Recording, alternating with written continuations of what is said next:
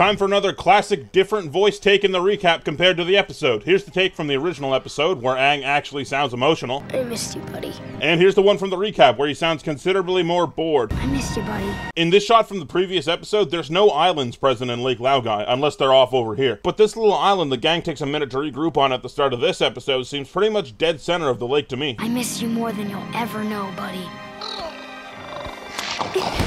This shot bears a pretty close resemblance to the shot where Aang says they'll always be together, which is nice since they're just now reuniting. We escaped from the Dai Li, we got Appa back. I'm telling you, we should go to the Earth King now and tell him our plan. We're on a roll. I like that this roll that Sokka says they're on doesn't include the fact that Jet was just fucking murdered. I'm with Sweetness.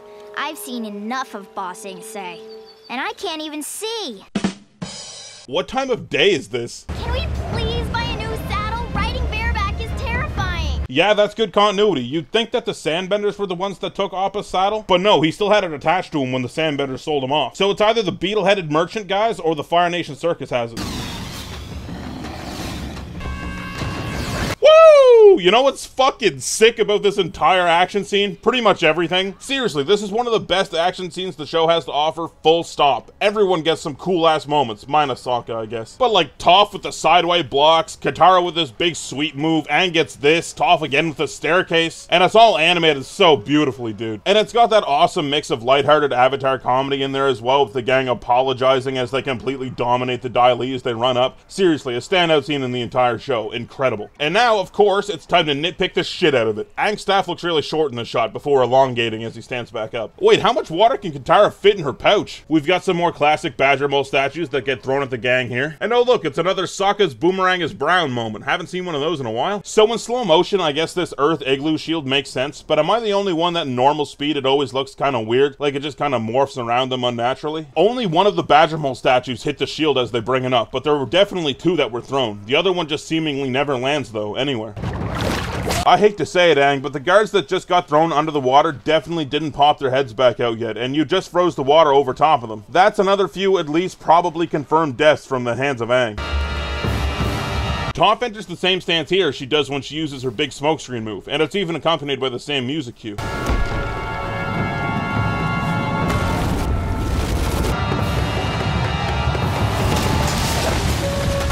Wait, hold on. Sokka has his club back in a few shots here. He definitely shouldn't have it since the Sandbenders tossed it in the desert. This is totally a continuity error. Toph, which way to the Earth King? How should I know? I'm still voting we leave Bossing Say. By God, she's done it! The waist-high wave Earth variation! Someone stop her, she'll kill us all!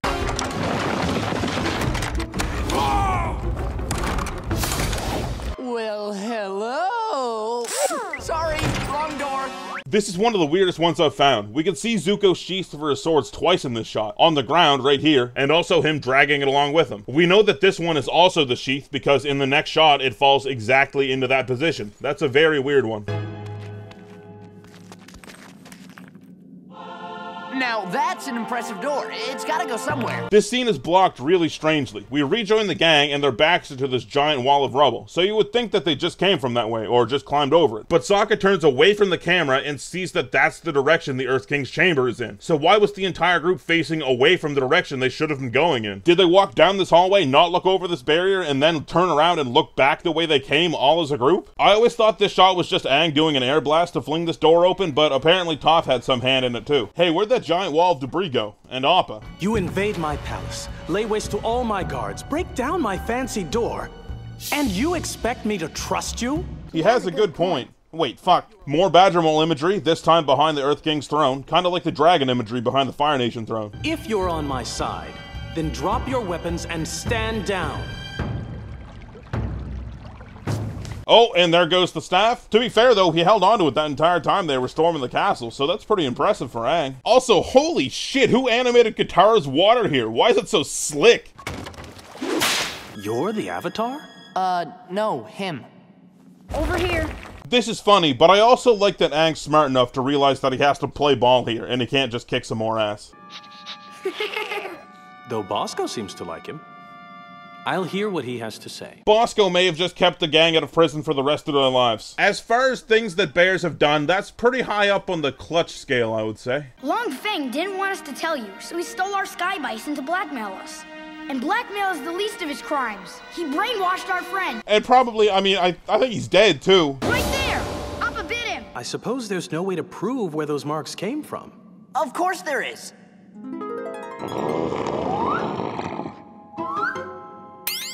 Yep, that pretty much proves it. Wait, stop that. No, I suppose this matter is worth looking into. We'll take it. That's funny and all, but also, why is Toph taller than Aang in this one shot? That's not right.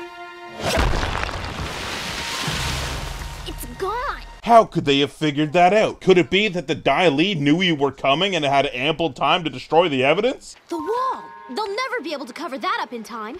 Oh, yeah! Why is the Earth King the last one going up the hill with no Dai Li behind him or even near him? This is some pretty awful security work, guys. I don't have any more time for this nonsense. If you come with us, this time you can ride on Appa.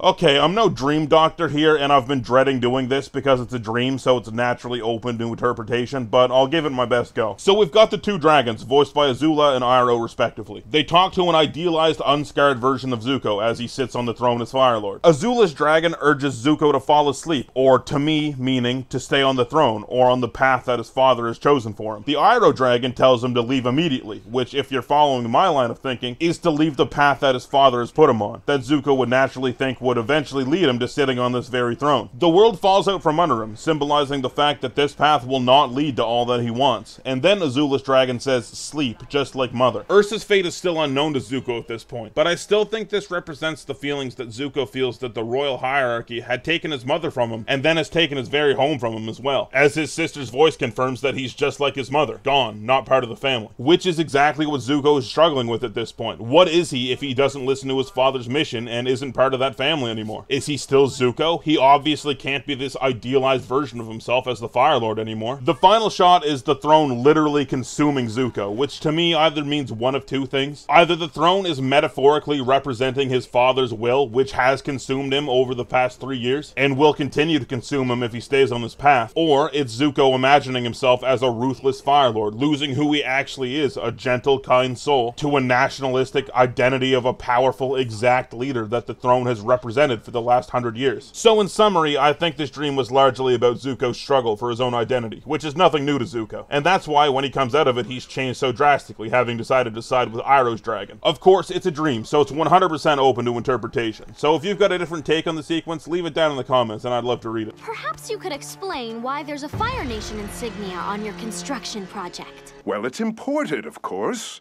You know you can't trust domestic machinery. I mean, he's right. The Fire Nation does have way better machinery than anyone else. Dai Li, arrest Longfeng. I want him to stand trial for crimes against the Earth Kingdom. Cool that the Dai Li have these secondary handcuffs made out of metal for earthbenders to prevent this exact thing from happening from earlier. Looks like Long Fang is long gone. Yeah, I've been waiting to use that one. That's the day we need to invade the Fire Nation. The Day of Black Sun. This is the first time the Day of Black Sun is coined, and I don't know if Sokka read it in the library somewhere or if he just came up with it, but either way, it sounds pretty sick. There are secret files on everyone in Ba Sing Se, including you kids. You think Zuko's file reads definitely a firebender? Mike saw him light like 20 candles around a fountain to impress some girl. Toph Beifong.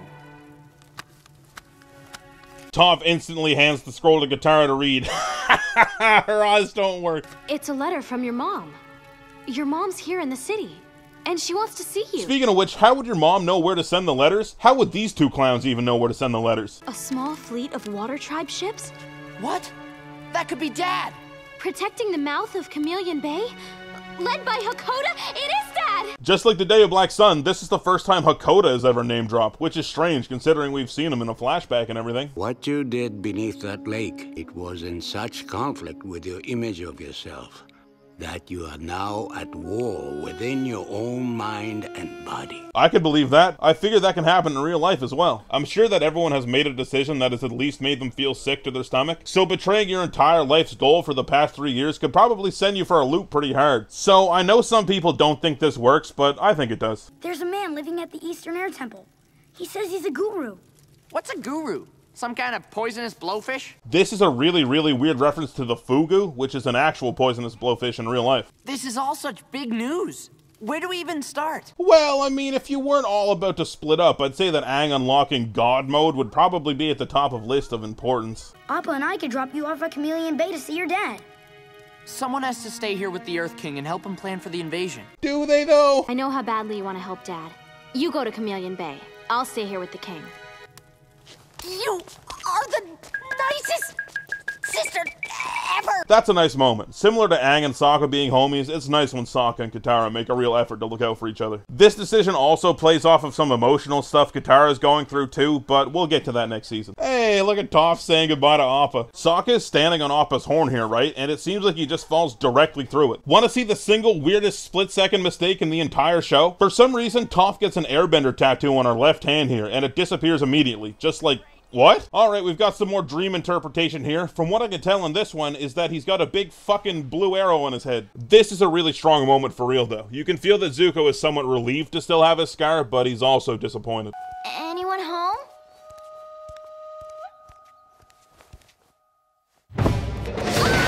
Wait, I'm starting to think this might be a trap. So this background here is where the gang just wrecked shop getting up to the palace just yesterday, and they cleaned it up pretty good. We are the Earth King's humble servants. Where's your nose? Awesome cliffhanger though. Really cool that it answers a really important question that we had from a prior episode and immediately poses more questions and a very, very scary threat. That's how you do a cliffhanger, folks. Awesome stuff. This episode's pretty good. It's really weird from a structure standpoint though. You get your big action scene right at the very start, which is pretty much the opposite of the ATLA formula and most formulas, honestly. So they have that, so the rest of the episode can be pretty much conflict resolution with the Earth King and getting him up to speed and then setting up the finale. And I think you really needed all that time code to get the Earth King up to speed. Because if he just joined them immediately, it would make this giant struggle they just went through feel like it just paid off too easily. But then the rest of the episode is them finding out about their individual missions, which segues into the finale really well, and helps it not feel rushed. So having that big action scene right at the very start makes it feel like this entire episode wasn't all just politics and setup, and that's important for a show that has its blend of action, comedy, and drama so nailed like Avatar does. Aside from that, for the most part, it's just the hurdles we need to get through for the finale to work. It's a setup episode, and just because it's not as satisfying as the ones that get to pay off all of its hard work doesn't mean it's any less good. Patron shoutouts! If you want to be 2 episodes ahead of the YouTube releases, you can support me on Patreon for just a few bucks. Link, as always, is in the description below the video. Biggest shoutouts go to my top patrons, Fritz Sullivan, who was the first man to German suplex every top predator from each continent on Earth. Keegan Scott, who invented the guitar solo. He did it first. Mike the Wizard, who looks like an advanced alien race tried to create the perfect human and succeeded. Skylos, who can do everything about 10% better than you can. And Zoompy, who single-handedly thwarted an alien invasion in 1977. Other huge shoutouts go to my other top patrons: Be My Valentine, Bingo Dingo, Code Canuck, Derek Cornwell, DJ Jax, Do Mutual Aid, Eleanor Rose, Glintlock, John Ajaka, Nicholas Abbott, Knock, Paker Gas, Rummy B, Steven Smart, The Most Super of Snippers, Tiago Nascimento, and Triad Juice. Next up is The Guru, one of my personal favorites. See you then.